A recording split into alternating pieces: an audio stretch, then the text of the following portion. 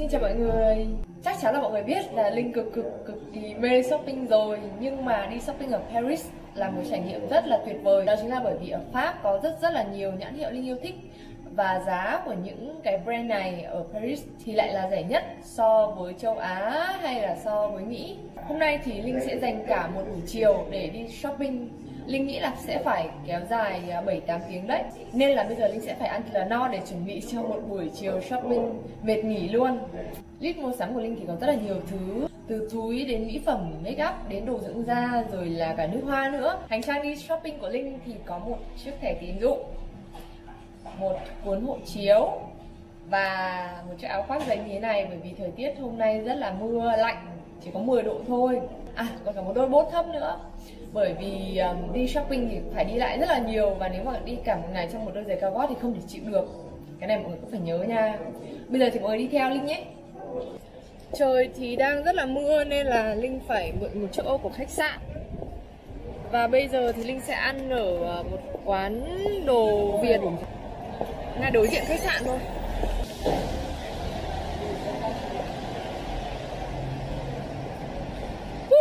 Rất may là quán này ở gần nhà và hôm qua Linh đã ăn thử thì thấy rất là ngon. Phải đóng cái ô này nữa này. Ủa sao ta?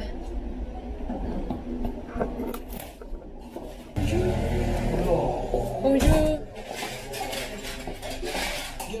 Quán thì nhỏ thôi nhưng mà khá là ấm cúng. Sẽ liệt qua menu cho các bạn nhé. Đây thì có phở này, bún bò. Chắc là mình ăn món hôm qua thôi nhở? Ok. Một rau xào. Cơm chiên này cũng ngon. Đồ ăn đã ra rồi. Có một điểm mà Linh thích ở quán ăn này là đồ ăn rất là nhiều. Bởi vì như một đĩa tôm chiên ở đây thì tận 6-7 con gì đấy, rất là bự. Rau cải xào ở đây thì rất là ngon. Và hầu như là các nhà hàng đồ Việt hay là đồ Trung ở đây thì có cái món rau xào thì đều ngon cả. Món gà luộc ra rồi. Trời ơi, to quá. Mình cũng hạn chế ăn tinh bột nhiều nhất có thể. Và bữa này thì không ăn cơm luôn. Sáng thì có ăn bánh mì rồi. Sáng nào ở Paris Linh cũng tập gym. Dù ít dù nhiều vẫn cố gắng để duy trì thói quen, bởi vì chỉ có tập mỗi ngày thì cơ thể mới có thể quen với cái áp lực và sẽ săn chắc hơn. 3 cái món rau xào rồi làm tôm chiên rồi là gà là cái món mà Linh gọi nhiều nhất khi mà đi ăn ở đây. Và Linh thì thường hay ăn nhà hàng Á hơn là nhà hàng Âu, bởi vì mình quen với cái vị của Việt Nam hơn. Và ăn đồ Âu thì có vẻ là hơi ngán. Trời hết mưa rồi, rất là may. Bây giờ thì Linh vừa ăn xong và sẽ đi bộ ra Galeries Lafayette, là một cái trung tâm thương mại cực lớn ở Paris mà ai đến Paris cũng phải ghé qua. Từ khách sạn của Linh đi qua Lafayette thì mất khoảng 15 phút. Đi lại ở Paris thì các bạn có thể đi bộ này, đi taxi hoặc là đi tàu điện ngầm. Nhưng mà Linh không giỏi đi tàu điện ngầm lắm nên là mình thường chọn là đi bộ. Linh cũng hay đi đến những cái địa điểm gần thôi. Còn nếu mà đi taxi thì giá taxi ở Paris khá là mắc so với các nước khác. Nếu mà các bạn đi khoảng 3 đến 5 cây số thì đã là khoảng 15 euro rồi, là khoảng gần 500.000. Hôm nay khá là lạnh đấy. Lần trước khi mà đến Paris thì Linh bị sốc nhiệt, cảm thấy rất là lạnh và bị đau mút luôn. Bây giờ mình có thể chỉ cần mặc một chiếc áo len và một chiếc áo khoác như thế này là đã có thể thoải mái rồi. Có một cái điều quan trọng là lúc nào cũng nên uống đủ nước, vì Linh chỉ cần thiếu nước thôi là bị tim đập nhanh, thở gấp và mệt người luôn. Ở Paris thì an ninh cũng không tốt lắm đâu. Nếu mà các bạn cầm điện thoại đi đường thì rất có thể là sẽ bị giật nhá. Đấy thôi.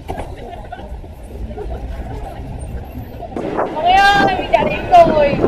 Linh đang ở giữa hai khu Nam của nước của trung tâm thương mại Paris Galeries. Đây là trung tâm thương mạiของđất, lâu đời nhất và lớn nhất của Paris. Bây giờ mình đi vào nhé.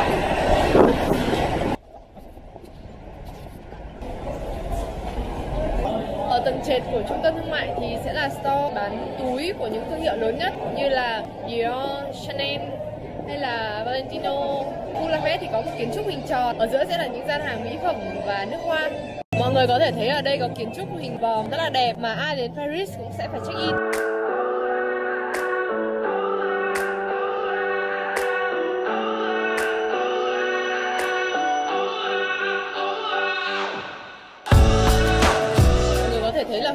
cực kỳ đông. Lafayette là trung tâm thương mại mà nhiều khách du lịch nhất ở Paris. Bây giờ thì Linh sẽ đi tìm gian hàng La Mer mua lại lọ kem dưỡng ẩm, bởi vì hôm vừa rồi Linh vừa làm vỡ mất rồi. Linh cũng sẽ mua thêm lọ lotion, bởi vì Linh nghe nói là lotion chúng rất là thích.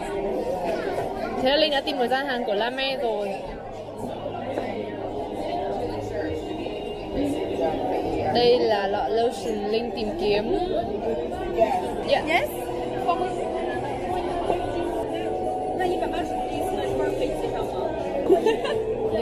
Có vẻ như là chất của lotion này rất là đặc. Mùi cũng rất là dễ chịu. Mọi người ơi, mình vừa được biết là một chai như thế này thì dùng đến tận 6 tháng lận. Linh thấy có vẻ là đúng đấy, bởi vì là khi mà cho ra tay thì thấy cái chất của nó khá là đặc. Linh thì Linh sẽ mua size 30ml, bởi vì là Linh thấy size 30ml đã dùng được từ 5 đến 6 tháng rồi, rất là lâu, vì chất kem rất là đặc. Ok.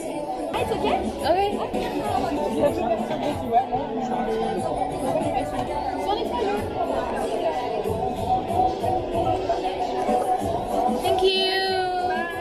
Thế là Linh đã mua xong kem dưỡng ẩm và lotion của La Mer rồi. Vừa đi qua gian hàng kính là Linh phải rẽ vào ngay. Mình thường không cưỡng lại được với những mẫu kính mới. Đây là một mẫu kính mới nhất của Dior. Trông sao nhỉ? Mọi người thấy sao? Cũng khá xinh đúng không? Hay là do Linh đang mặc bộ đồ mùa đông nên là thấy đẹp nhỉ? Linh sẽ cân nhắc thêm về chiếc kính này, bởi vì là trông khá là xinh. Nhưng mà Linh cũng có rất là nhiều kính rồi, chắc bây giờ là phải 10 mấy cái rồi ấy. Hôm nay thì list mua của Linh thì không bao gồm kính, nên là sẽ cố gắng focus vào cái list đó thôi. Bây giờ thì mình đã ra gian hàng nước hoa. Linh vừa tới gian hàng của Paris Galeries. Có cái mùi hồng này rất là thơm này.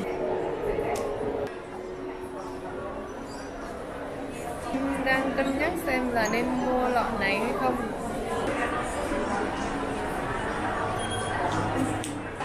Mùi quýt này cũng là mùi rất là mát, hợp với thời tiết ở Sài Gòn.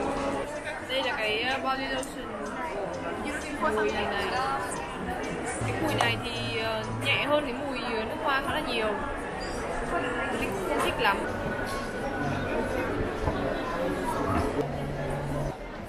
Linh đã xong ở Paris Mall rồi và bây giờ sẽ ra Le Labo luôn. Mỗi khi đi Paris thì Linh đều tranh thủ mua nhiều nước hoa, bởi vì mua nước hoa ở Paris sẽ là rẻ nhất. Đây là quầy của Le Labo ở Galeries Lafayette. Trước đây thì Linh rất là mê cái mùi này, Ylang 49, là một mùi hoa huệ rất là sexy. Mình muốn thử thêm một mùi khác, một mùi mới hơn.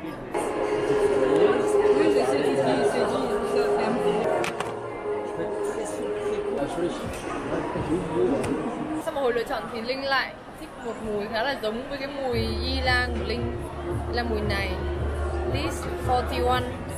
Đây là một cái mùi hoa trắng, có hoa huệ rồi là hoa nhài, khá là giống với mùi kia. Mình nghĩ là không nên lấy hai mùi giống nhau. Nước hoa của Le Labo thì có một cái ưu điểm là giữ lưu mùi khá là lâu. Mùi Rose 31 này là cái mùi mà bạn trai Linh cũng dùng. Sau một hồi quyết định suy nghĩ thì Linh nghĩ là Linh sẽ lấy chai này, bởi vì mùi hồng là cái mùi mà Linh chưa có. Điều thú vị khi mà các bạn mua nước hoa của Le Labo chính là các bạn sẽ được viết tên lên cái lọ nước hoa đấy. Linh sẽ viết ra đây để các bạn nhân viên sẽ in tên lên lọ nước hoa. Là nhãn nước hoa mà sẽ được bọc trên cái hộp nước hoa của Linh. Các bạn có thể thấy tên của Linh ở đây rồi.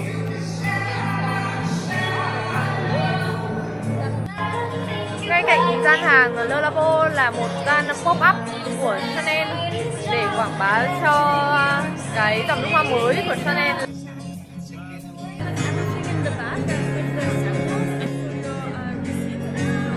Thank you. Mình sẽ đến một cái gian hàng nước hoa cuối cùng mà mình rất là thích là Viredo. Viredo cũng là cái nhãn hiệu nước hoa rất là hot ở thời điểm hiện tại. Mình sẽ phải thử mới được.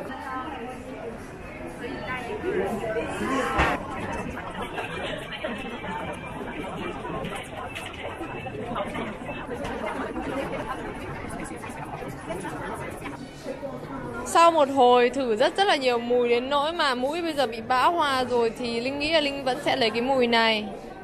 Và đây là một cái mùi khá là ngọt. Tuy nhiên thì Linh cũng chưa có một cái mùi nào mà ngọt mà nóng, nên là Linh sẽ nghĩ là mình sẽ lựa chọn cái này. Cái size Linh chọn là size 50ml. Would you like to look at something else? Bạn nhân viên ở store Birado rất là dễ thương và bạn đấy đã thuyết phục được Linh mua lọ body cream này. Something different than this. You can try La Tulipe. Ok. Bây giờ thì bạn ấy đã làm cho mình thử cả kem tay. Sau khi thử kem tay thì Linh lại phát hiện ra một cái mùi nước hoa rất là thơm, hơi có mùi dứa. Thế là Linh đã quyết định chuyển sang một cái mùi nước hoa khác là mùi này. Linh cũng không rõ là cái này phát âm như thế nào nữa. Badafric. This is the best seller worldwide.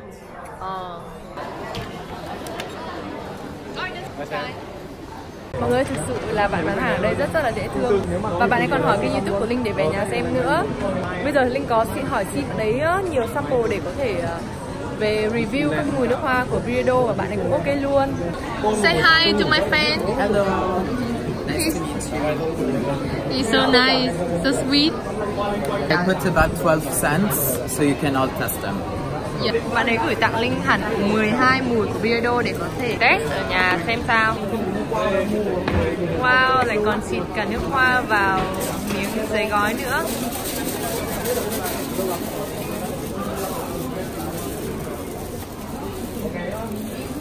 Rõ ràng là gói bọc của Birado cẩn thận hơn là hai nhãn nước hoa kia rồi.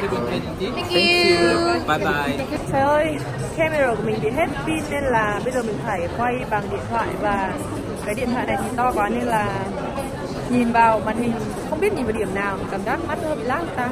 Thế là Linh đã xong hết ở mục nước hoa rồi, và bây giờ Linh sẽ đi lên store của LOEW để tìm một chiếc túi mà Linh đang cực thích. Đây là chiếc túi ở trong một sưu tập mới ra của LOEW và nó được mix giữa cói và da, trông rất là summer. Đến rồi, em ở đây rồi, rất nhỏ xinh, nhỏ bằng bàn tay thôi này mọi người ơi. Có cả màu đen, màu cam, màu nâu, có cả size lớn nữa. Size lớn thì Linh không thích lắm. Đây là túi puzzle rất là nổi tiếng.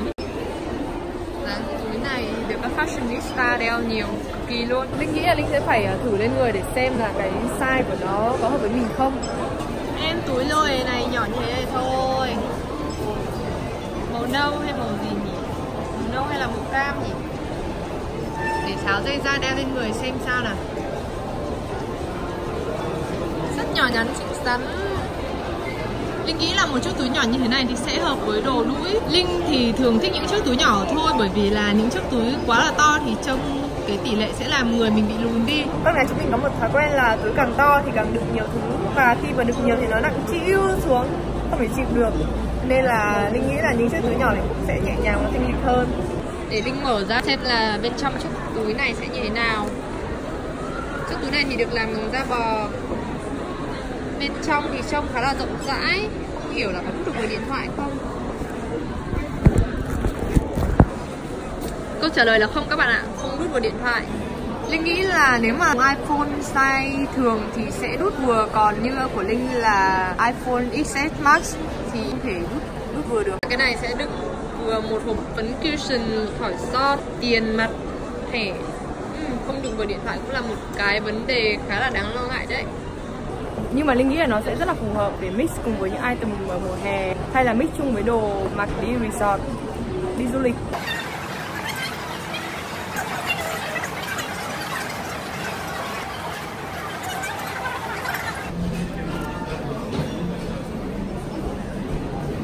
Túi của LOEW thì lại không có box, nó chỉ có dust bag thôi.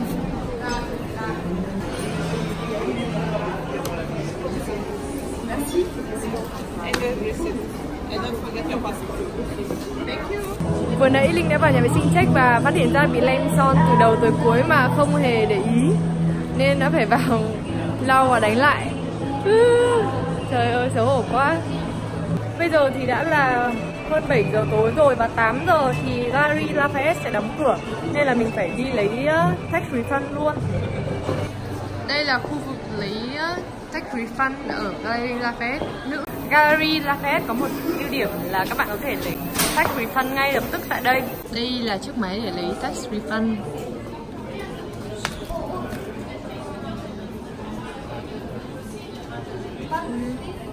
Thì dưới này chúng mình sẽ cho passport và receipt vào đây.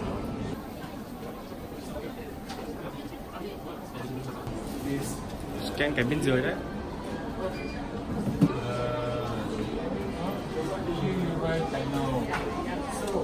Sáu hóa đơn và được refund gần 200 €. Vậy là đã kết thúc một ngày mua sắm rồi và bây giờ thực sự khá là mệt đấy. Cũng gần đến 8 giờ rồi và cũng là giờ đóng cửa của trung tâm thương mại. Hôm nay thì Linh cũng không mua được nhiều lắm, nhưng mà bởi vì mình cứ đi dạo lâu quá nên rất là tốn thời gian. Ở Lafayette thì có một cái chương trình khuyến mãi, đó là khi mà các bạn mua trên 150 hay 175, khi mà các bạn mua trên 150 € ấy, thì sẽ được tặng một cái phiếu như thế này. Là cái phiếu này sẽ khuyến mãi cho các bạn 30 € vào ngày hôm sau đến cuối tháng để mua một cái món khác cũng phải trên 150 €. Linh nghĩ đây là một cái điều khá là tốt để mua sắm đấy. Mỗi tội là đi mua sắm như thế này mà hôm nào cũng đi thì rất là mệt thôi. Và vẫn còn chưa ghé được Sephora để mua một số mỹ phẩm, chắc là sẽ phải để dành cho hôm khác rồi. Bây giờ Linh quá đói rồi và mình sẽ phải về phòng khách sạn để chuẩn bị đi ăn dinner với một người bạn cấp 2 đây. Cảm ơn tất cả mọi người đã xem video này của Linh, mặc dù nó rất là dài. Và tạm biệt.